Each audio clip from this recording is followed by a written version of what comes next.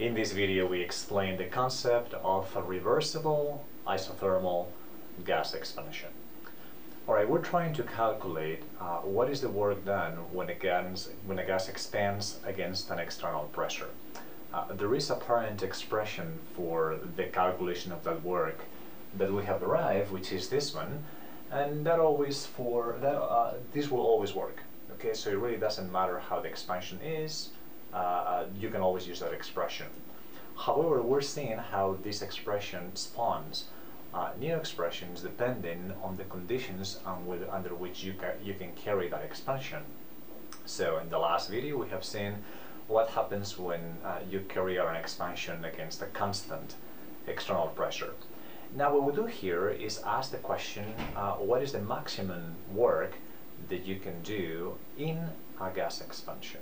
Okay, so again, the concept here is that work is something useful, right? So for any particular process, you'd like to extract as much of the energy as work as possible. And for gas expansions, the way to do that is the way that we're going to explain it right here, which is doing it in something that is called a reversible way. Okay, so let's see how that works.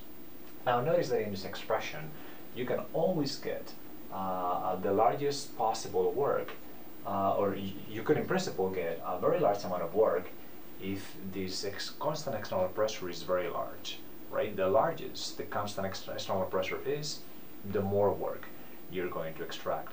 However, there is a limit to that value of the external pressure, and that limit is given because you can't have an external pressure that is larger than the pressure of the gas. Because if the external pressure is larger than the pressure of the gas, then you won't expand. Okay, so let's try to illustrate that with simple numbers. Okay, suppose that you have here a gas right here that is at maybe 2 atmospheres of pressure, and you want to expand it and extract the maximum amount of work. Right, so the question is, well, you would like to use an external pressure that is as large as possible, but not too large, so that it actually compresses the gas rather than expanding it. Okay, so it looks like, well, if you have here a pressure of 2 atmospheres, an external pressure of 2 atmospheres, right, that is actually your upper limit for how large the pressure can be. If the pressure, external pressure turns into 2.01 atmospheres, then you would actually be compressing the gas, which means that you're not extracting any work. Alright, so instead, what you have to do is make this external pressure a little bit less than the internal pressure so that you can actually carry it out. Okay, so for example, suppose that you actually make it be maybe 1.99 atmospheres, right? And in that case, you can actually carry out the expansion, right? But the expansion then would happen until the volume increases by just a little bit, so that the pressure drops to 1.99 atms as you're expanding, and that means that you reach the external pressure, and that's the end of the expansion. You can't get any more work out of this, right? But of course we'd like to expand this much more, right? We'd like to expand this macroscopically so that you can actually extract a significant amount of work.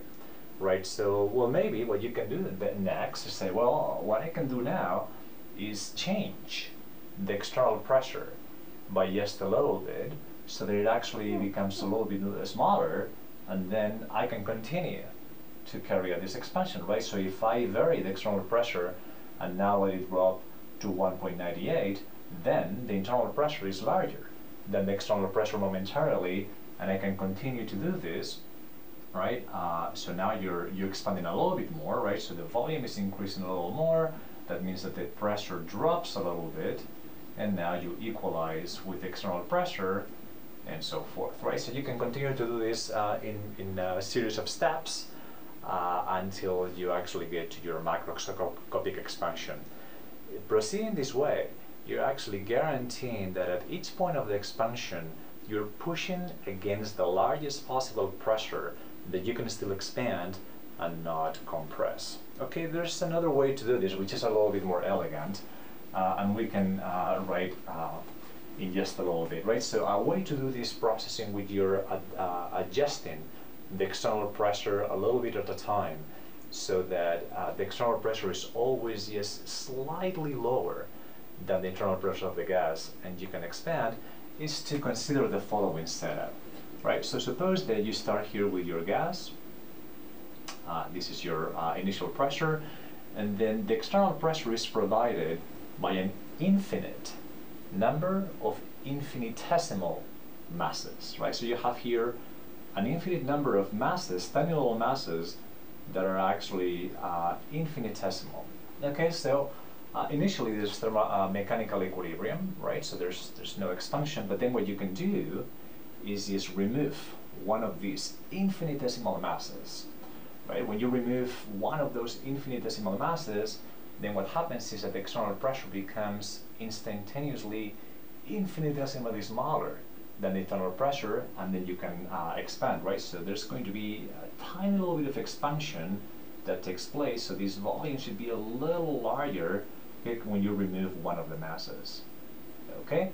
At that point you reach thermal equilibrium, but of course you can now remove another one of the tiny little masses and expand a little bit more, right? So that volume goes up a little bit when you remove the second of the masses.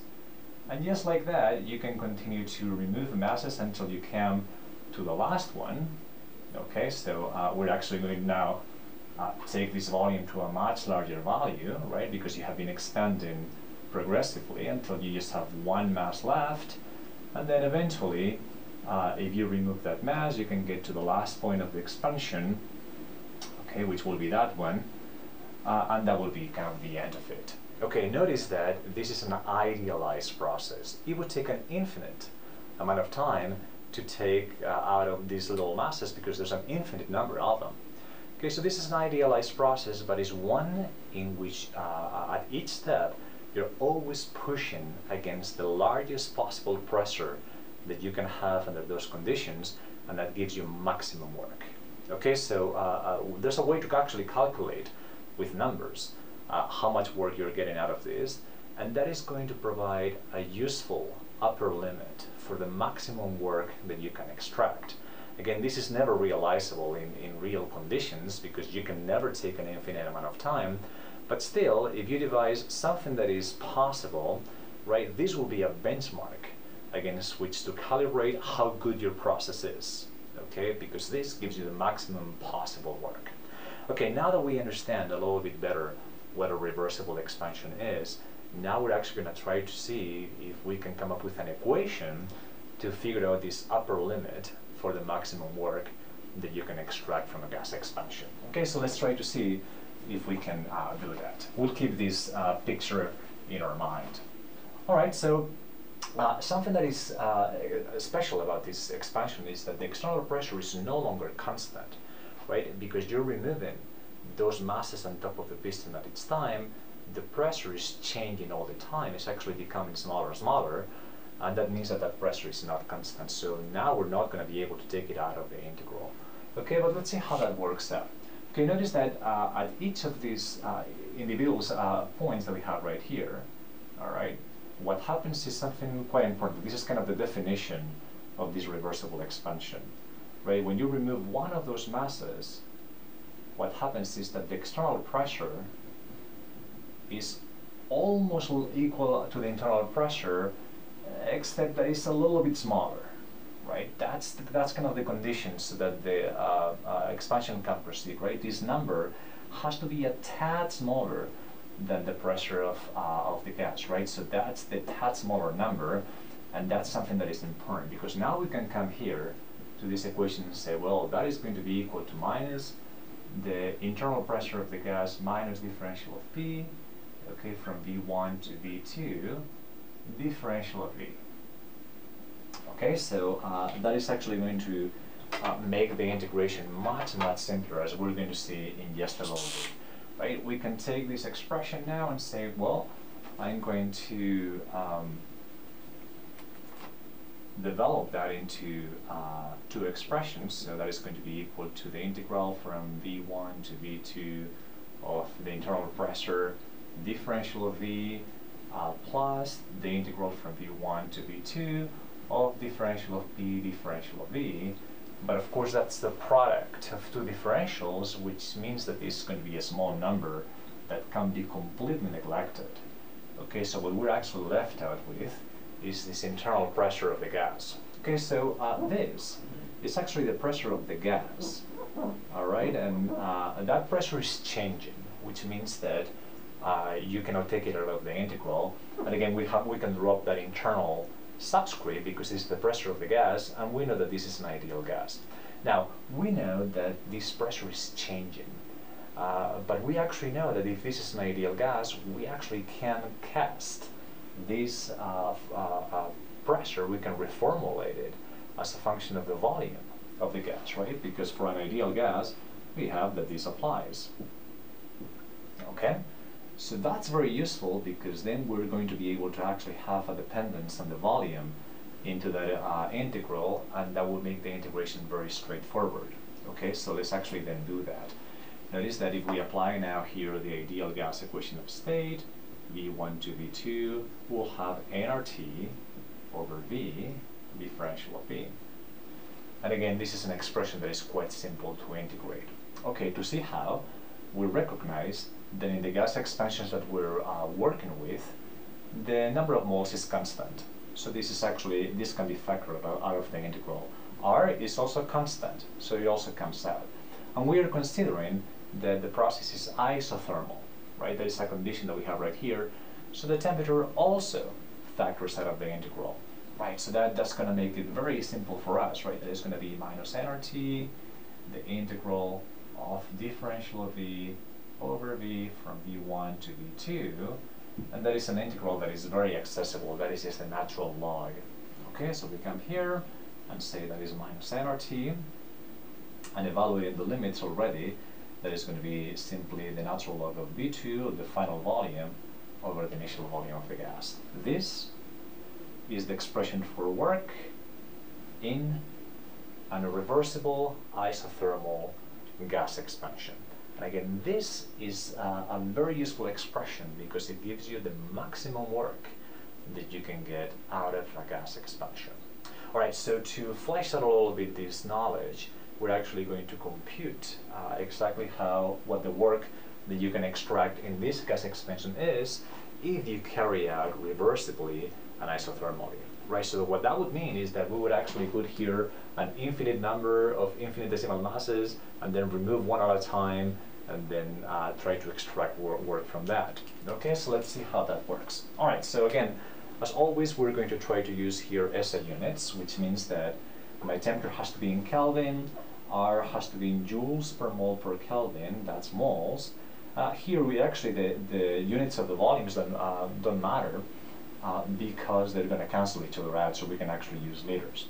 Now, using the same numbers as we had for the problem in the prior video, where we have done this against a constant external pressure of 1 atmosphere, we get that those numbers are minus 2.00 mole.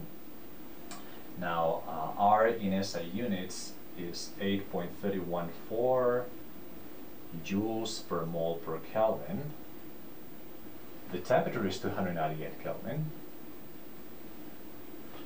And then the volumes, because they're divided by each other, the units are actually irrelevant here, so we can use the liters. So 20.0 liters is the final volume, over 10.0 liters is the initial volume, and this number happens to be minus 3.43 10 to the 3 joules. Okay, and this is an important number because that is the maximum amount of work that you can extract from this particular gas expansion. Now, if you compare this number to the one that we have obtained against a constant external pressure of 1 atmosphere, that number was 1.01, 10 to the 3 joules. Okay, so from this reversible process, we're extracting almost 3.5 times more work than if we simply were pushing here against 1 atmosphere of pressure. Okay, so that illustrates the concept or the point here, which is quite important about reversible gas expansions, and that is that they do provide maximum work. Okay, so that's kind of the whole point of these processes. To wrap this up, we can say that, again, reversible gas expansions or reversible processes in general tend to be idealized processes, and they're impossible to carry out. However, In the case of a reversible gas expansion, it provides an upper limit for, it provides a benchmark for the maximum work that you can get. In reality, when you actually try to carry out a gas expansion, you're going to devise a procedure that tries to get as close to this number as possible. You will never be able to go over it, but the closest you can get to that number, the better your gas expansion is.